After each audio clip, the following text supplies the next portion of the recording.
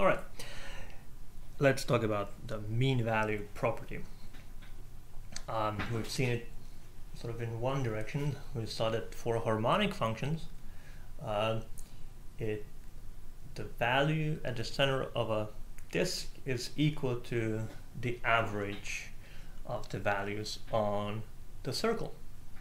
Now it's actually interesting that this classifies the harmonic functions as, you know, anytime a continuous function satisfies this property, it is harmonic, and it is much easier to check if you only need to assume continuity and some integral. Then the definition, right? Then the Laplacian being close to 0. Now let's motivate this a little. So in one dimension, I mean, people don't usually define harmonic functions in one dimension, but we could, and it would again be, you know, Laplacian equals 0. Now what is Laplacian in one dimension? Well, there's only one variable, x, right? So it's the second derivative in x. Now you wouldn't write it in either of these two ways. You would write f double prime is equal to 0, and by basic calculus this just means that we have an affine linear function. Now for an affine linear function, it has this mean value property. It's if AB is any interval at all, we have that the value of f at the center of the interval is the value of f, or the average of the values of f at the two endpoints, right? So at the boundaries of this boundary of this interval, right? And in fact, for any continuous function, if you know it satisfies this condition, it's not hard to prove that it has to be affine linear, right?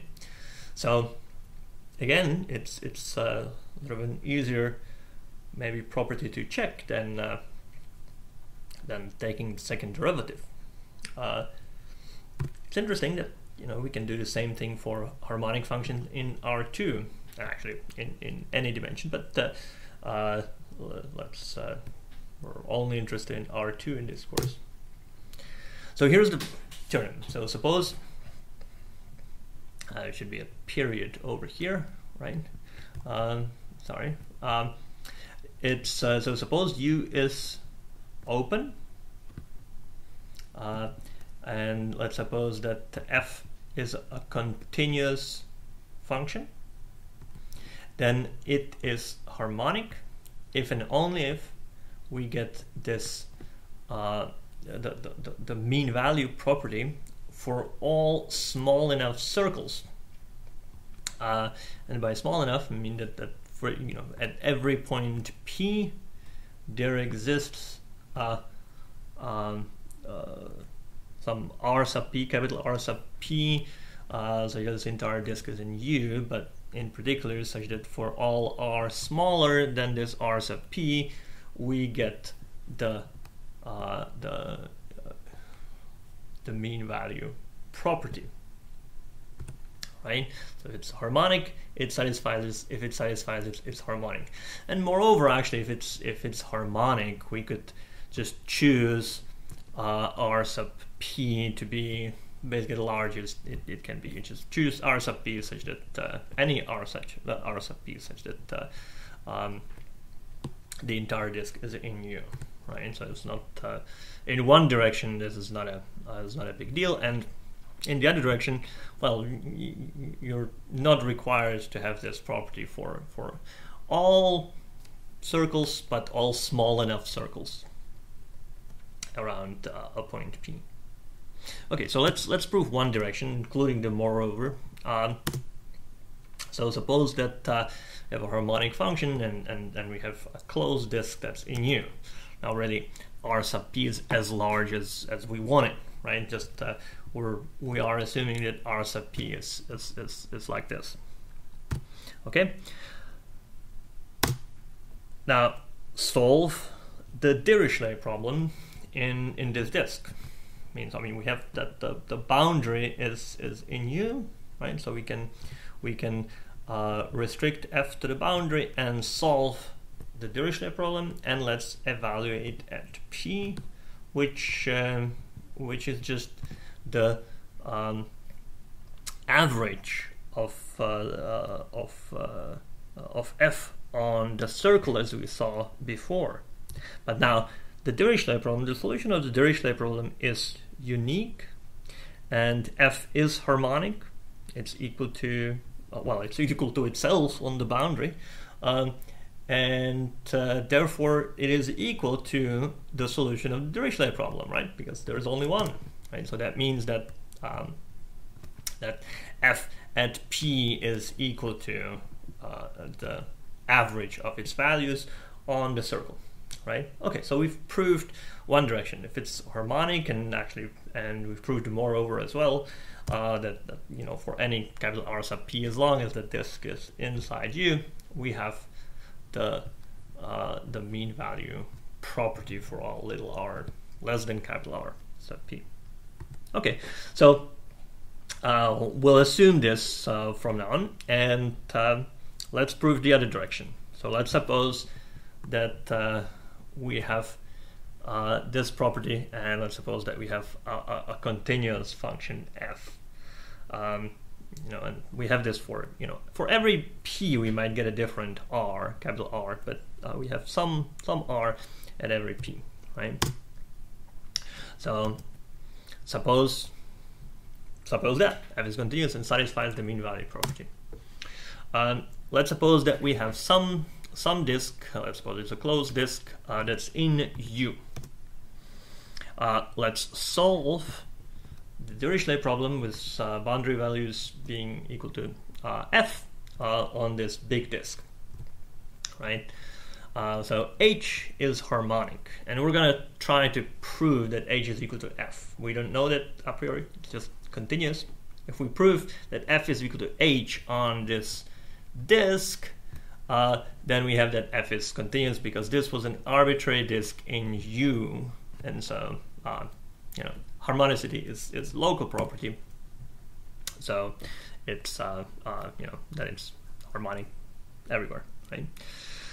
So let phi be f minus h, and we're really trying to show that phi is identically 0.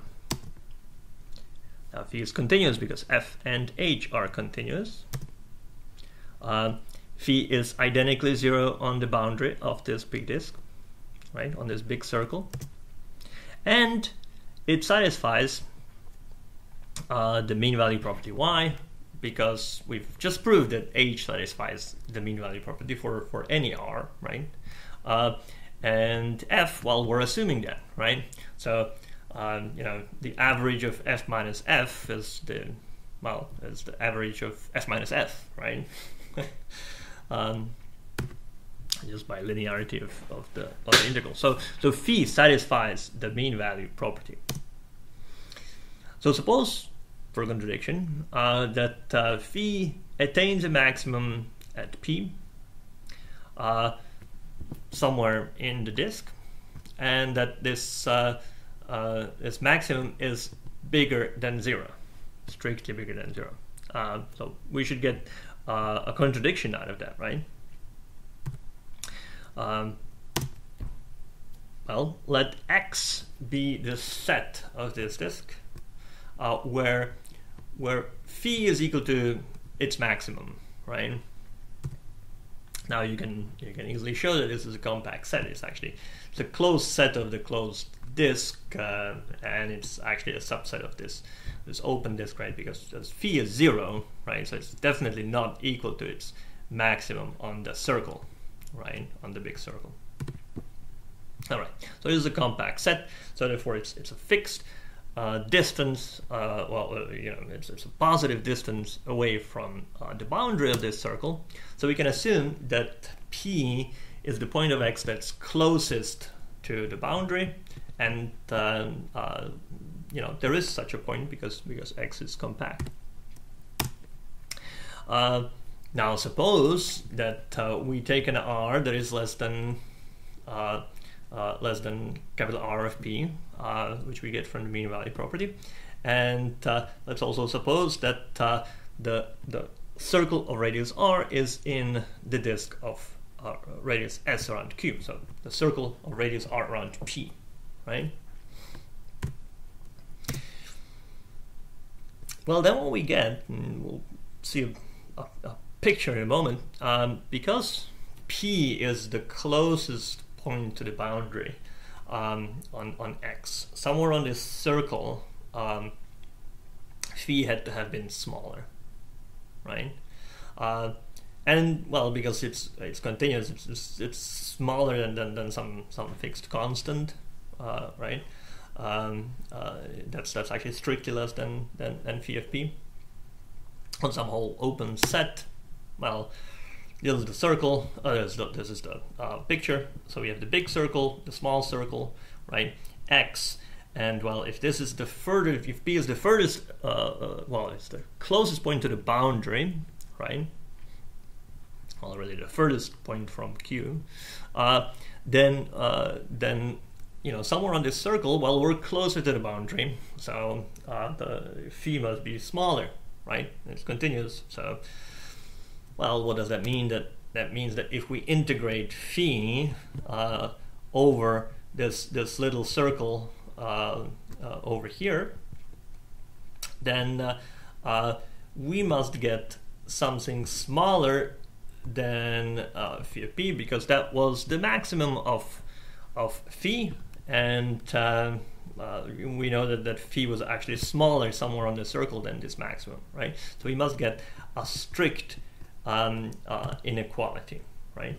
And that's a contradiction, right? Because we said that phi satisfies the mean value property, so we were supposed to get an equal sign over here, right?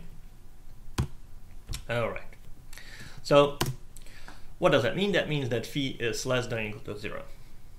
Now, what you could do is you could rerun this argument.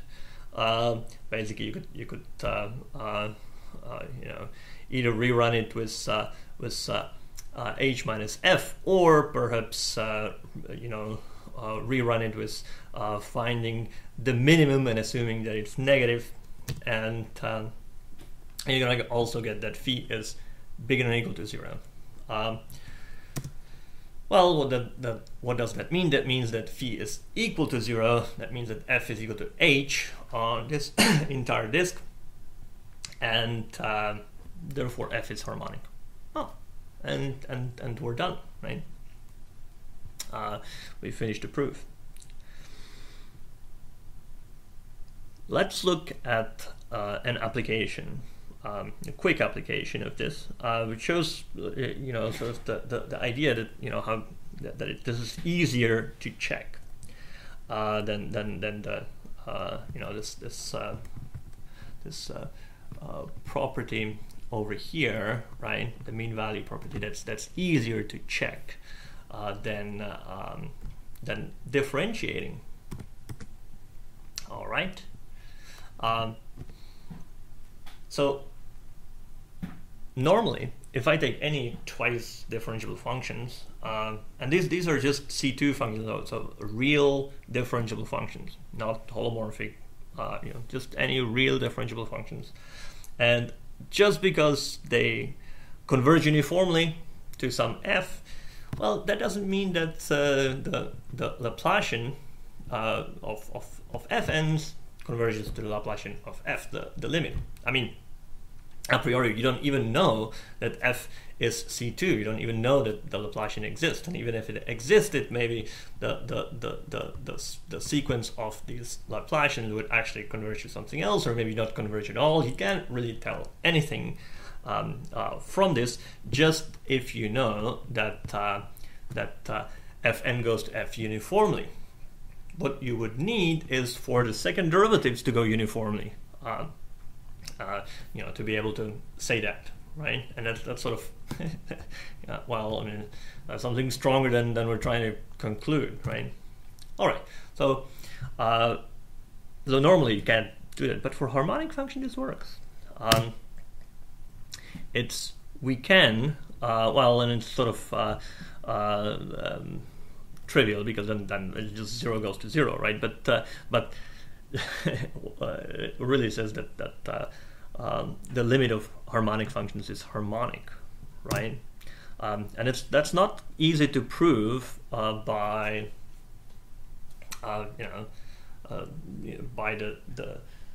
by looking at the definition using the Laplacian, right? So let U be an open set, and let's suppose that we have a sequence of harmonic functions, and let's suppose that it converges uniformly on compact sets to some f. Then f is harmonic. That's the conclusion of this theorem. That's this is sometimes called Harnack's first theorem.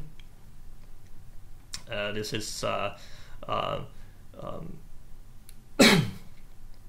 this is one of several theorems of Harnack, about harmonic functions.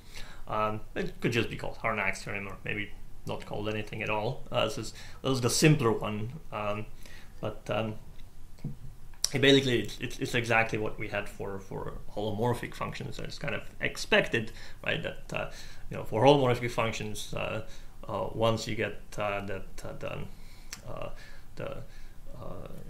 uniform limit of holomorphic functions, then the limit is holomorphic, right? So we get the same thing for harmonic. So how do we prove this? Well, first, f is continuous, because it's a uniform limit of uniform on compact subsets. So that's continuous, right? Because fn's are continuous. Now let's suppose that we have a closed disk in U, right? Then f sub n, well, it converges uniformly on the boundary, right, of this little disk, right? It also converges at every point. It converges at p as well, but it converges uniformly on the circle, right? So what we can do is, well, first we write f of p as the limit of the functions, and now these are harmonic, right? So we have the mean value term, mean value property, sorry, and so we have that fn at p can be written like this for some fixed r, right? And now we get that by the uniform convergence on this circle, which is where we're integrating over. So this fn's converge uniformly in theta. We can take the limit inside, and we'll get just f inside, and now we have that f at p is equal to this, right? And this was true for all r. It was whenever this was true, right?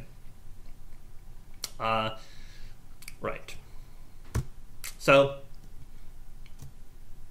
all right. So we've checked the mean value property for all, for all small enough radii around p. So we're done. F is harmonic, right? So you can see that it's much easier to check because we don't have to.